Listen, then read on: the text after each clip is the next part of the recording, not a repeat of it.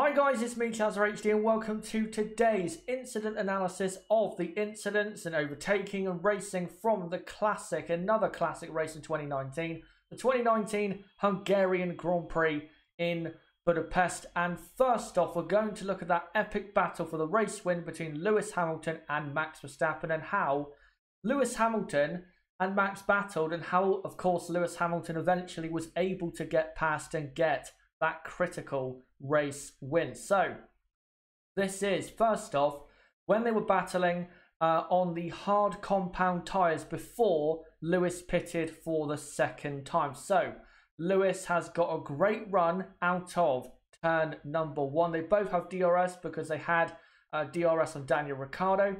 So it's basically even-ish, you know, going down to turn two in terms of grip. Now, Lewis Hamilton is trying to go, of course, around the outside, because if you're on the outside, that's the only thing you can do. But Max comes across to try and kind of scare Lewis into not doing that. And as you can see here, Lewis is not really at this point in a good enough position to do that. But he's very smart and decides instead to do a switchback through turn two.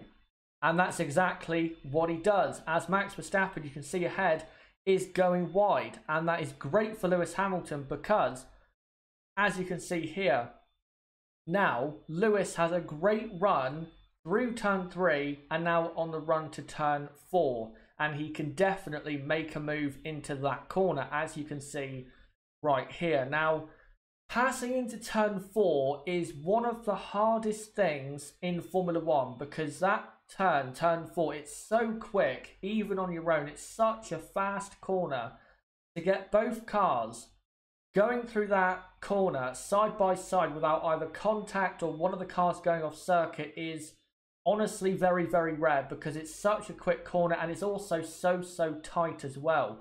Now, at this point, because Lewis has got that better run, the only thing Lewis can do is go around the outside. He can't go to the inside because Max has already covered that off. So Lewis is going to try and go around the outside. And at this point, Lewis is absolutely going for it. Now, if you guys, just think back to the 2014 Hungarian Grand Prix, you may remember Lewis Hamilton going around the outside of Jean-Eric Vergne in a Toro Rosso. That is what Lewis Hamilton is trying to do. Make a critical pass around the outside of turn four to really help his race result. Now, the difference between that pass and Lewis's attempted pass yesterday is that Jean-Eric Vergne, because he was in a great position in a bad car, in a weird race, he wasn't willing to risk his car to keep his position. But because Max Verstappen is in a very good car and was willing to risk his car to keep the lead of the Grand Prix, that's why Lewis Hamilton was not able to go and take the lead of the Grand Prix. Because, as you'll see here, Max Verstappen has his nose right on the apex of the corner. And if Lewis Hamilton had decided to turn in, then Lewis's race would have been over, because it would have been massive contact with Max Verstappen, and Lewis probably would have gone into the barriers, and Max Verstappen might have been out of the race as well, which could have led to a Ferrari 1-2. So Lewis had to, as he did, go off the track and then let Max Verstappen back through. Great battling, great defensive driving by Max Verstappen, knew exactly where to place his car, and also Lewis Hamilton, great car placement from himself to try and get past Max Verstappen. But of course, after Lewis Hamilton pitted for the second time for medium compound tyres, he was catching Max so quickly. And a pass at the very end of the race, I'm afraid, for Max Verstappen was inevitable. As they came down to turn one, Max defended the inside, Lewis pulled to the outside. And at this point, as you can see there by the white line, Lewis is quite a bit ahead. And because Lewis Hamilton is on fresher and softer tyres, as long as Lewis doesn't lock up, all he has to do simply is just drive completely around the outside of Max Verstappen. And that is what he does, because he does have more grip and more speed going into the corner. Max Verstappen, at this point, all he can do is hope that Lewis Hamilton does lock up. But of course, he does not do so. And Lewis Hamilton went on to win the Grand Prix, and he absolutely deserved it. By the way, the battle between Lewis and Max was so good in the race. It proves why they're clearly the two best drivers on the grid. Also, the way Lewis drove proves that he is, for me, still just about the best driver on the grid. And the way they pulled away from everyone else and were way faster, for me, was very reminiscent of Michael Schumacher and Mika Hakkinen a long time ago. Because if you guys remember back to, say, Suzuka 2000 or other races from that era, when Michael and Mika were at the very front of the grid, close and very close, racing, normally the next car behind them would be, like it was yesterday with Vettel and Leclerc, about a minute behind, because the front two drivers were pushing each other so hard for every single lap that they had to push at 100% to be able to be in either P1 or P2. Great racing, and hopefully we can see more of that in 2019. And again, for the fourth time in a row in 2019, we've had another great Grand Prix. But now, let's get into how Valtteri Bottas and how his race basically ended in terms of going for the race win. How it ended after about 4 corners. So Valtteri, as you guys know, locked up at turn 1 but did not lose a position, and then into turn 2, as you can see here, locks up again, and Lewis Hamilton now knows he has to go around the outside. Valtteri is trying to push Lewis wide, but Lewis is like, no, I'm going to go around the outside, and I am absolutely going to get this move done. Now, can I just say, and also commend Lewis Hamilton on being so brave to do this move on a first lap of a Grand Prix, go right round the outside of turn 2, and also, I have to praise him because he absolutely, if he was going to win the race like he did, he had to beat Bottas into turn 2 and turn 3, and again, that's what he did. And it shows again why Lewis is just slightly the better driver than Max Verstappen.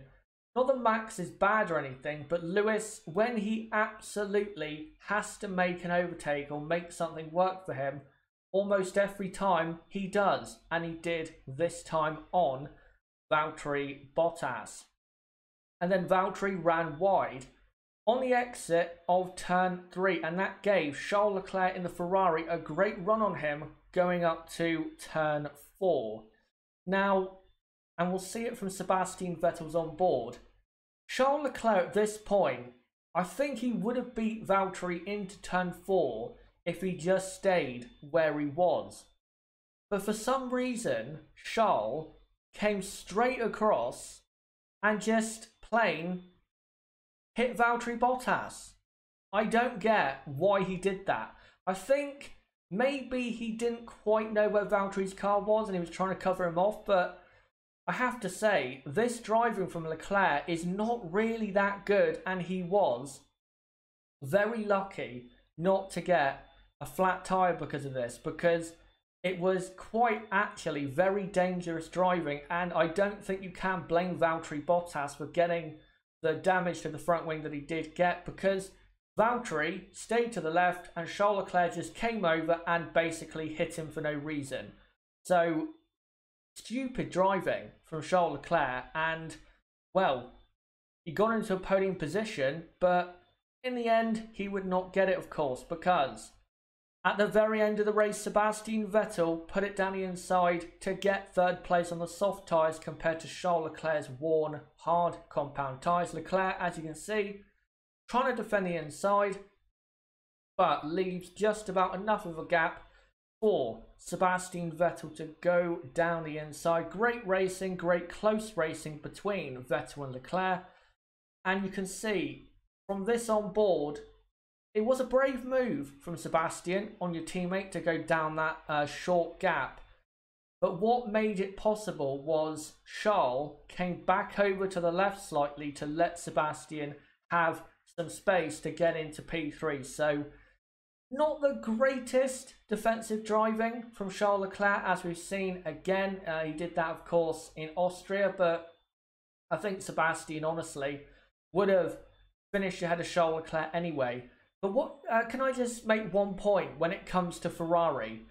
Why were they, when they were, all on their own for P3 and P4, why were they actively conspiring against Charles Leclerc to allow Vettel to have a podium? Because at the end of the day, they're a team. They weren't going to score any more points than they actually did. So why were they trying to get Sebastian a podium by putting him on the soft tyres? They weren't racing anyone else. Why didn't they put Charles Leclerc on soft tyres? He had a new set of soft tyres. Why didn't they do that? I don't get it. I really don't get it. I don't understand why they felt the need to try and help Sebastian beat Charles when they're both driving for the same team. I don't get it, but that's what Ferrari did, and that allowed Sebastian to finish in P3. But guys, that's it for the incident analysis. But before I go, I want to get into, as I was going to at the end of the race watch along, if it did not get copyright striked, I'm going to get into what content is coming up on the channel during the summer break. Now, there is plenty coming up. First off, in a couple days' time, I'm going to start doing my mid-season reviews for the top teams in the midfield. On Saturday, we'll do a season so far podcast talking about how the season has been in terms of the races and the excitement. We'll also do a couple other podcast episodes, such as how we think the rest of the season will go, and then do a preview for Spa once we get close to that. And also, I will be doing 2 or 3, maybe more, opinion videos on certain drivers or teams. And I will be doing a couple more driver comparison videos, because you guys definitely have enjoyed me doing that. And also, I have a new video idea that I'm going to try out exactly this time, not tomorrow, this time next week, Monday 12 PM UK time, next Monday, on the 12th of August, I believe. I'm going to be trying out a new idea, and it's basically the same as this, but to do with classic incidents. It's going to be classic incident analysis, and the first episode of that will be about Ayrton Senna versus Alain Prost and the incidents they had when they were going up against each other, and hopefully that does well. And if it does, then the second episode will be to do with Michael Schumacher. I'm hoping to do this as kind of just a continuation of this, because I know you guys, really do like my analysis of crashes, overtakes and stuff like that. So I'm going to try out that idea, and hopefully it does work, and we'll see what you guys think very, very soon. But yeah, that is what is coming up on the channel during the summer break. And then, of course, at the end of this month will be the Belgian Grand Prix at Spa. And yes, watch-alongs will absolutely be back. Even if we get copyrighted, we'll still go ahead with it, because why not? So yeah, that is it for today's video, and hopefully you guys will join me for plenty of content during the summer break. Just want to say, again, thank you for 7k subs, and thank you for the support after the strike on the stream yesterday. I really, really do appreciate it. Honestly, some of your words actually touched me. It was very, very nice to hear. But when it comes to what I've talked about in this video, let me know if you disagree or agree with what I've said. And also, don't forget to subscribe for more race weekend content, because we'll continue it until the end of 2019. And smash the like button if you want to see this content continue on the channel. But guys, until Thursday, which will be my next video, reviewing the season so far for Mercedes, Ferrari and Red Bull, it has been me, Chazza HD. Goodbye.